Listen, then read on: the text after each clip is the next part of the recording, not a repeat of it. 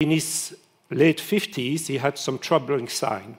He could not tie his necktie, could not do the house finance, he had some memory problem. Maybe it was depression. He went to his doctor, and after a series of tests, he was diagnosed with what was called at the time probable Alzheimer's disease. The actual description of what Alzheimer's disease has changed.